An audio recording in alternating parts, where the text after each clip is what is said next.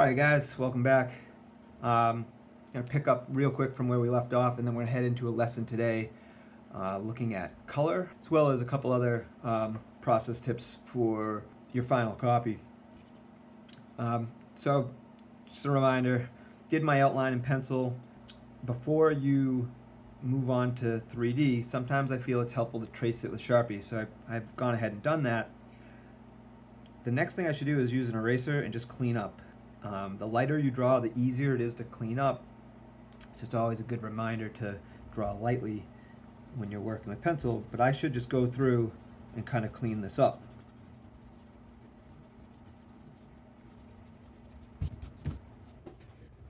Alright, so now it's cleaned up. It can be helpful to then go back to your pencil. We're going to make it 3D. We make it 3D using a vanishing point, which again you guys have seen now. And again, you can place that vanishing point anywhere. That's totally up to you. I'm going to put it right up here so you guys can see it pretty clear. I don't need to draw all my lines all the way to that vanishing point. They can just gesture at it.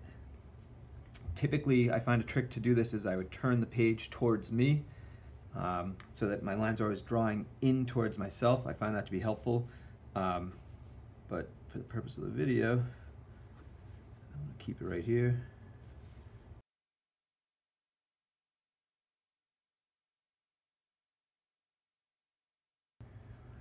And once I have all these lines, again, it's about tracing and repeating, taking the line you see in the front and trying to repeat that line, and then trying to be consistent on how thick these letters are. The third dimension we're adding to our letters is depth. And remember, it's not connect the dots. This one doesn't connect to that one.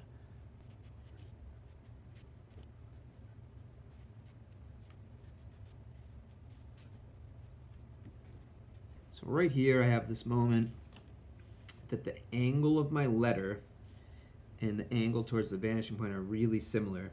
So I would either end up with like this really thin 3D that just kind of creeps out right here, or no 3D at all. I'm going to leave that little piece right there. And sometimes I'm going to have parts like this where I have a line going towards my vanishing point, but I have nothing else to show for that 3D. If the 3D was in here, it would have come down like this and connected to this line somewhere in here. But I don't want my 3D inside the letter. I don't want the 3D to overlap. It just sits behind the word.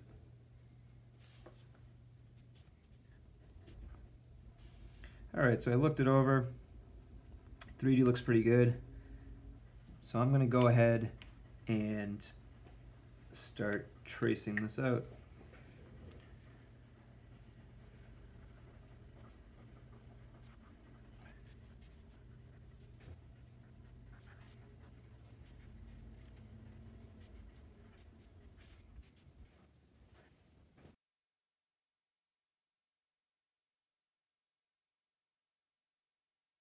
So you've done your rough sketches.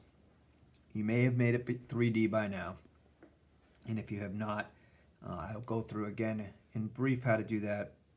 But if you watch part 4 in the video series, it will go over in detail how to make your word 3D using one-point perspective. Something that I generally tell students before they go on to a final copy is to just make some thumbnail sketches. So if I know I'm writing the word family for my work, and I've done the sketches and I've got the outline done, what I might want to do is a couple different ideas of layouts. My outline's done. I don't need to redraw it again. I can just think about placement. If this is my page, what do I want the overall look to be? Do I want the word family right in the middle? Could have been centered a little better. And if so, what goes around it? If I hold my page this way, would family be at the top? Or could family be at the bottom? Totally up to me, just placement on the page. Most commonly, right in the center is generally what you see. It puts the emphasis on the word. That's what graffiti is about, is writing a word. But you could do it anywhere if you want more space for background and kind of decorating. It's totally up to you.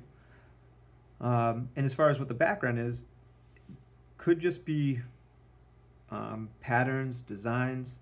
You know, I might say I'm going to have a little cloud around it. It's a common motif in graffiti. And put some little bubbles. And maybe the background behind that is striped. Doesn't have to be perfect. It's just illustrating the idea. So I have thought through what I'm going to do. It helps me know where to place my word for my final copy. If you feel like you're too far ahead to do this, keep in mind you can always trace. You can take a rough draft or one that you've already developed, trace it onto a new sheet of paper, place it where you want it, develop a background around it. Just color drips. And I could try adding color to it if I wanted to, just to see, you know, what that might look like.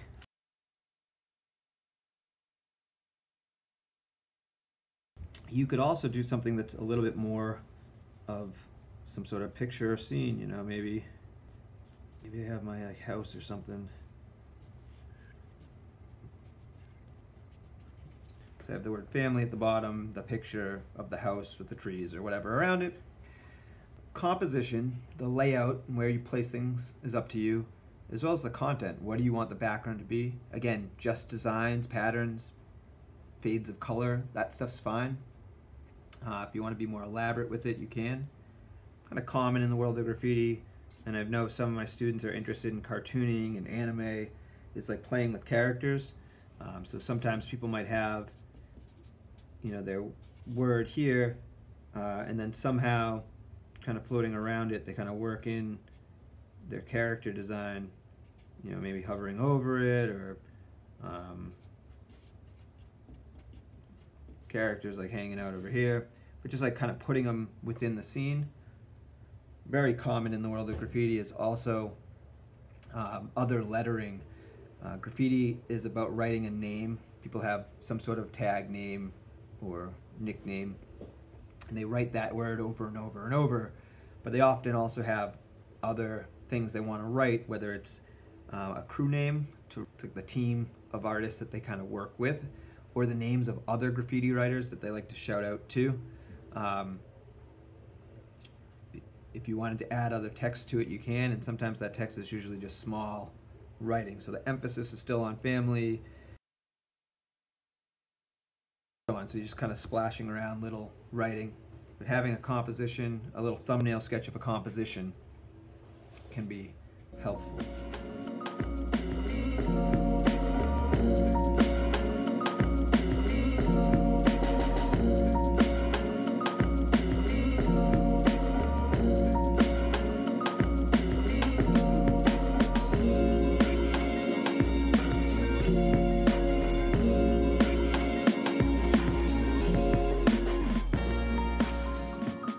Okay, so we're going to move into color.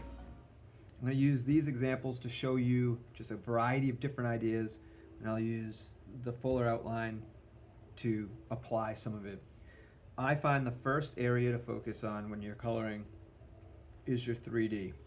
However, before you jump into just starting to color, say, oh, I want the 3D purple, I'm just going to choose purple, it can be really helpful to look through your colors and figure out what you like. Before I just start coloring, kind of picking out some colors, looking at what colors I have and what I think looks good together. So I sometimes find that just like looking at it, in this case I can look at the caps of the markers, place them together, ask myself if I like the way it looks.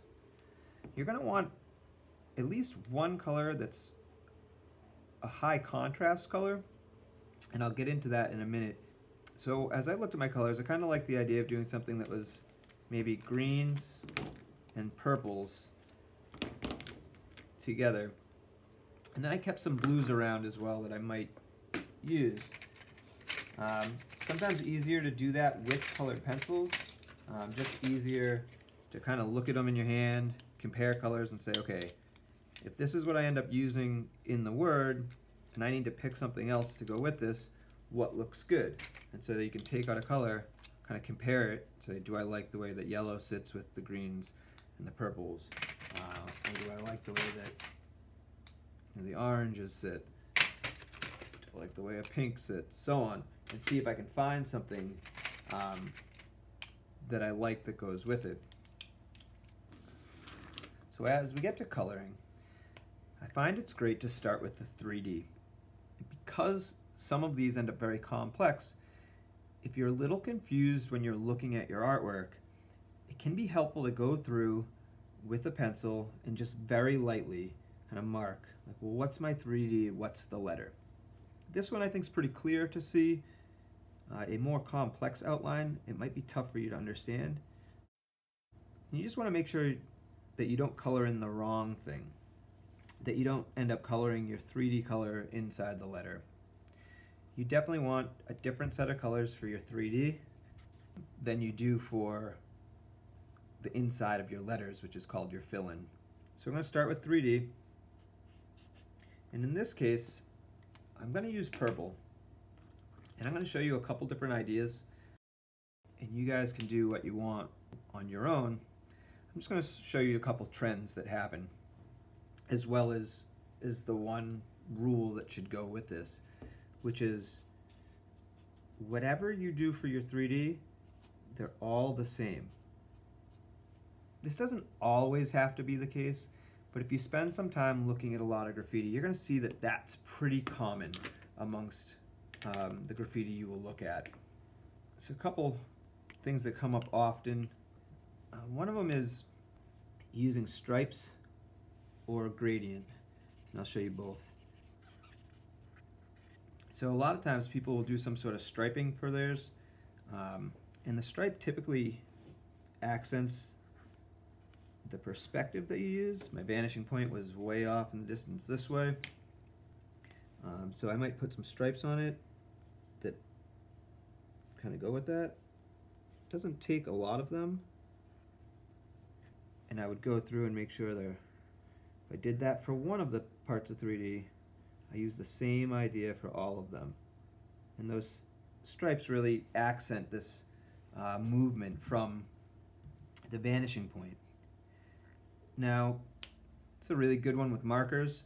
In process, I laid down my lighter color first, and I could put my darker color right over it. You can do the same thing with colored pencils, if that's what you have to work with. I'll show you a nice variation of something you can do with colored pencils that is much more difficult with markers.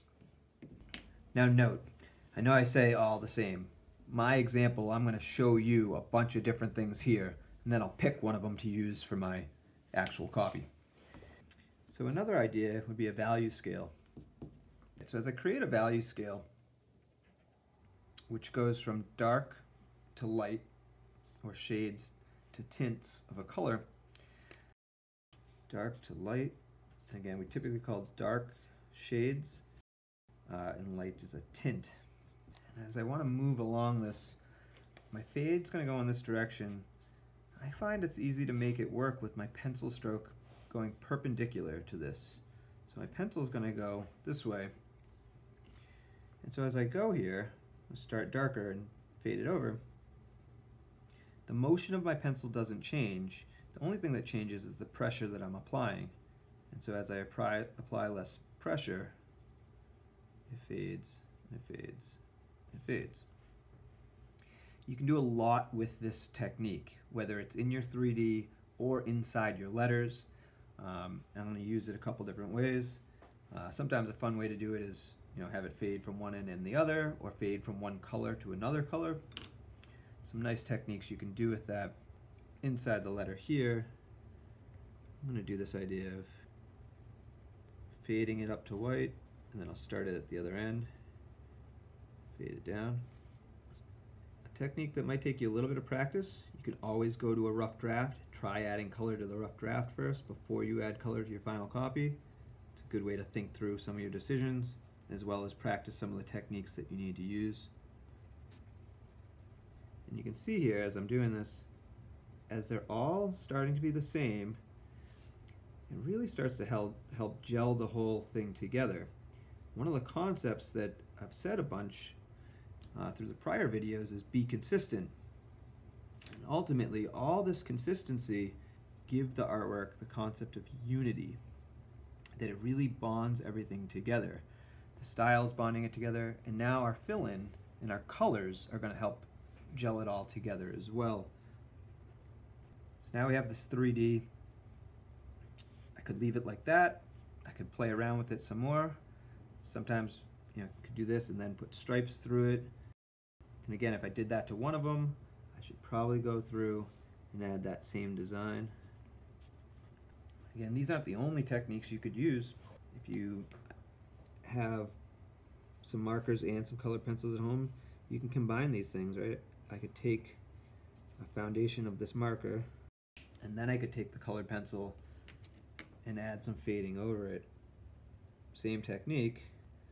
Now when it fades out, it's just going to fade into that purple that's lying underneath.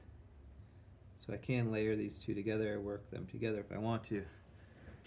A couple other nice techniques that can work really well. Framing. I could take this section and add a frame to it. I'm going to do an oval frame. And again, if you did it to all of them, it can look really good.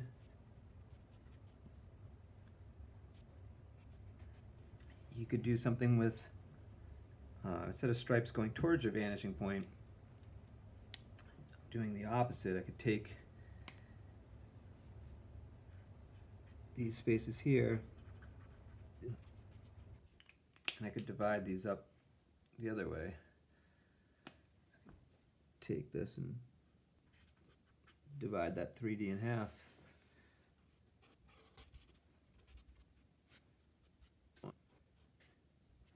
Again, these are just some ideas. I split this one here in half, stripes, value scales on top of another color. This had the value scale with a stripe in it, and then I put a frame around it. The framing one could be blocky as well, instead of doing rounded.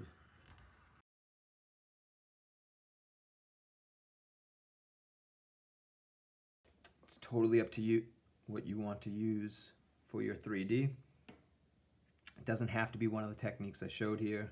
You know, if you want to just find some other pattern, your checkerboard or polka dots or anything, it's totally up to you. However, I would just emphasize again, whatever you do for your 3D, it's all the same. So now we're going to get into the next area, the inside of the letters, which is called your fill or your fill-in. Literally, how do you fill in the letters? Again, similar to 3D, it's really up to you as an individual, whatever you want to do, but there are some common trends that we see if you spend some time looking at a lot of graffiti. Within the fill-in, generally, you don't necessarily want it to match your 3D color. So I don't want to use these same shades of purple in here, because this could get a little bit lost if I do. In my case, I did choose some greens to work with, so I'll play with a couple different green ideas. So again, it's really up to you what you do, but two common things that we see are thinking about the entire word as one object, that I'm not going to color in like just the letter A one thing and then the letter B is something else and the letter C is something else and so on, but rather this is one object, and whatever I do, it treats the entire object the same. And so I'm going to play around with some horizontal, we can call banding, just lines that come across. And I could do this just as a straight line, and again it goes right through that A, right across into that letter, and then I could go to the next color and do the same thing and so on, so that this comes right across. One green, a different green in the middle, a different shade at the bottom. However, those lines don't have to be straight. I could be creative with them. So I could say like, this one's going to be a drip coming down, and I could fill in the whole top with that design.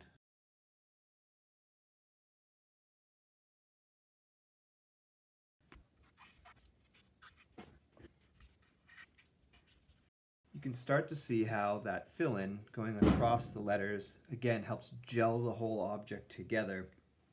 It's becoming one solid thing instead of broken up or fragmented into different letters. You're treating the word as a whole. And that idea creates unity. A couple little tricks that can be helpful. Again, similar to how I laid the colored pencil over the marker here. um, I can use the darker marker to go over the lighter marker. So, this green in the middle can very easily come up on top of this. I got some bubbles dripping up off of this. Sometimes lines that like help accent the letter.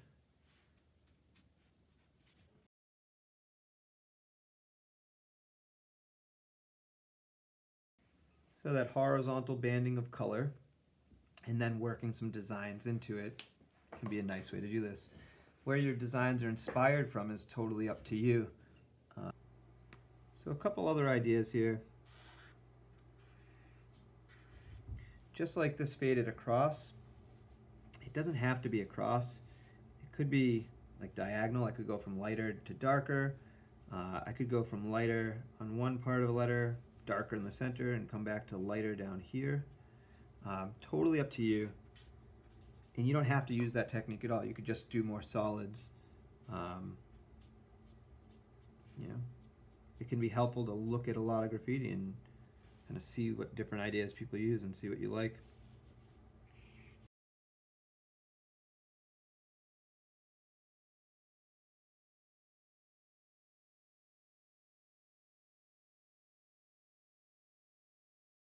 And with colored pencils, using gradients or value scales is a little easier. I'm going to go right on top of the marker. And sometimes, if you feel like you can see the pencil stroke of your colored pencil too much, you could always take your finger or like a twisted up paper towel or tissue and kind of soften that out. Some of you may have seen something like this before. It's a blending stump. And they just kind of smooth things out.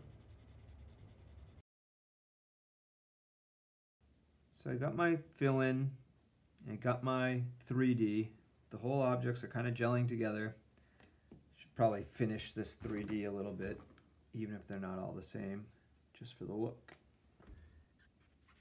So the next thing I'm going to go over is what's called an outer glow. Often in the world of graffiti, might be called a force or a border. I learned it as the term force, and someone at the time described it to me as it's like a force field. Think of this object having a glowing force field around it. In the world of graphic design, it might be referred to as an outer glow. It's a glow off of the outside of the object. And graffiti artists use this technique all the time. And one of the reasons is that line helps isolate the object and advance it forward. It separates the object from the background and makes it pop or stand out. Graphic designers love it because it makes their logo stand out, or the name of a team, or a product they're trying to sell. You want that to be something that, again, will help it stand out. So I don't necessarily want to work in the greens or purples. I need something different than that. Something bright and bold could help this out. Couple neat choices can be using a highlighter. If there's a highlighter color that you think sits okay with it. For the purpose of this demo, I'm going to use a paint marker. And so I can take this line. What's nice about a paint marker is paint marker will go over the black outline. It can be a nice marker to work with if you wanted to add something on top of a color. In this case, I don't want it to go over that black, although right here I do. That's a kind of terrible line right there. Typically, your force or border stays tight to the letter like that. It might have some effects coming off of it, maybe a couple little drips hanging off of it, or little bubbles, but it doesn't have to have much. A couple other fun ways that people use it are to layer it, to do like two colors next to each other. And again, if I had a paint marker right here, I could clean that up, whereas the Sharpie won't let me. It won't draw over it, but the paint marker, I can start to level that out a little bit. I let that dry. I can put another coat on there.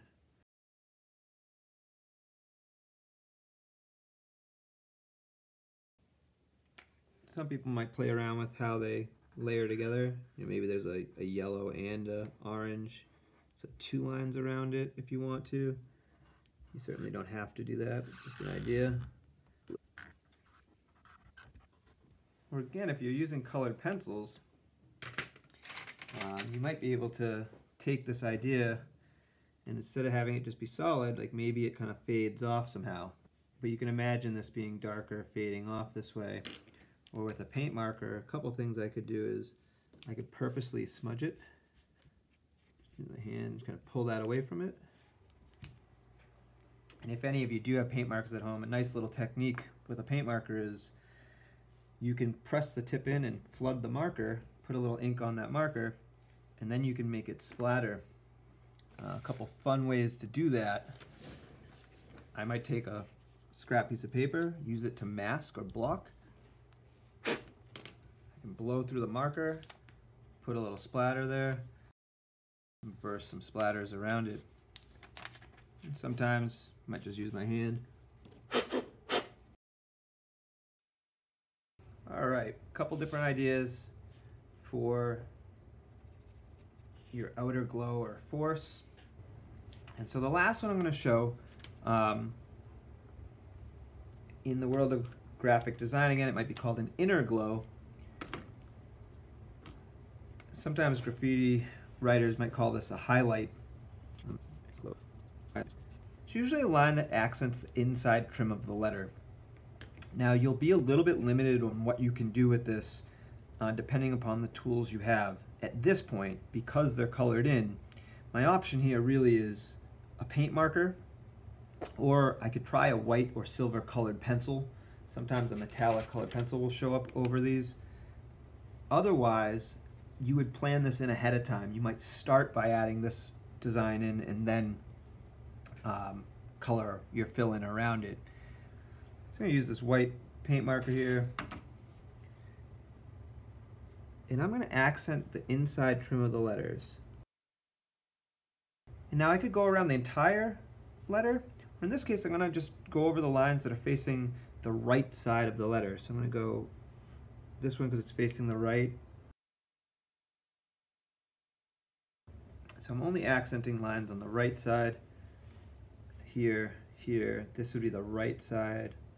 This one, all this stuff up the right side of the letter A. Here, here. I like the metallic Sharpie because it's a little easier to control. It's a finer line. And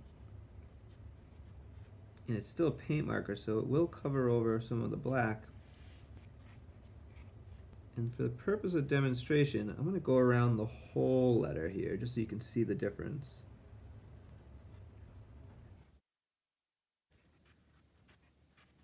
It does have a little different feel for it. You don't have to use an inner glow or highlight at all if you don't want to. I might draw a circle here and just put some cutting lines through it. And I can draw a little glare spot. I don't know how that's showing up on film. Circle center. You can do them like that. They could just be diamonds.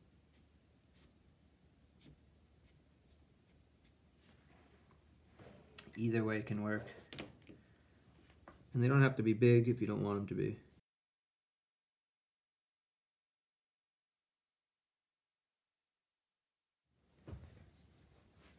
Your 3D should all be the same.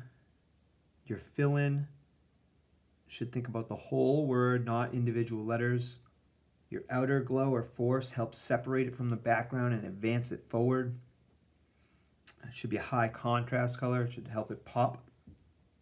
And if you want to have highlights, your highlights can trim out and accent the inside form of the letter. Sometimes you have to think through adding that highlight first. Especially if you don't have a paint marker, or if you want to leave it white, you kind of leave it white and work around it.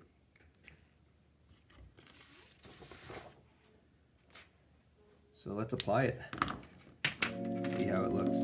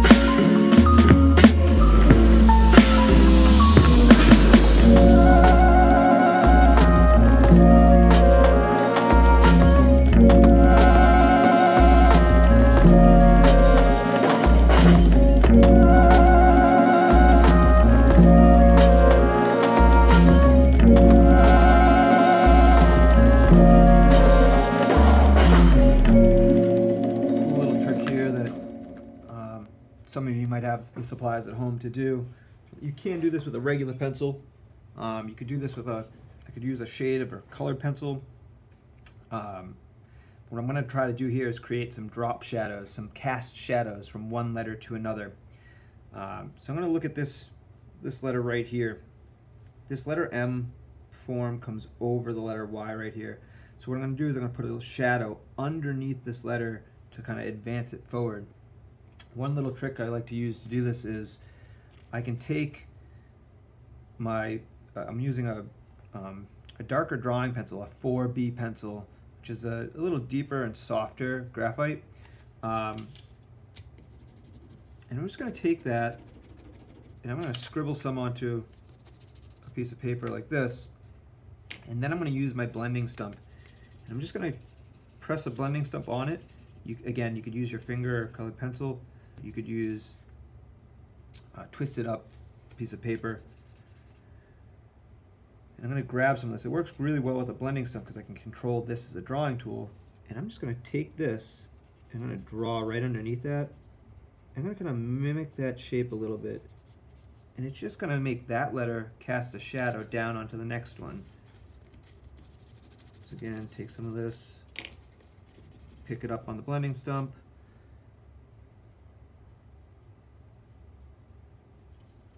Put that one there.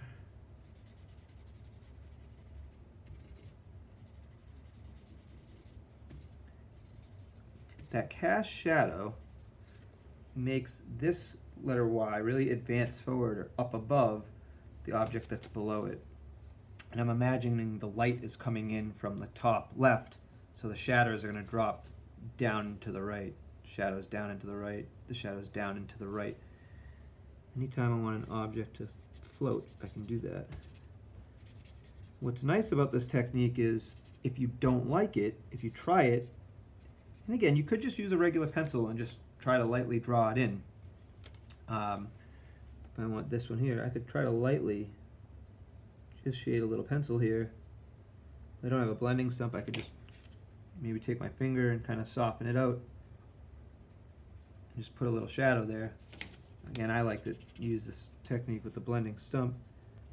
But if you don't like it, or you feel like you do it and it was wrong or doesn't look correct, very easy. You just take an eraser and just clean it out.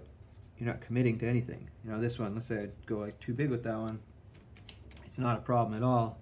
I just take my eraser, it's just pencil, and I can kind of cut that back, give that a little shape. It's really easy to drop in those shadows that way. I find that this technique, coupled with some highlights, can really help make the surface of your word look pretty interesting. All right, so let's finish up with some highlights.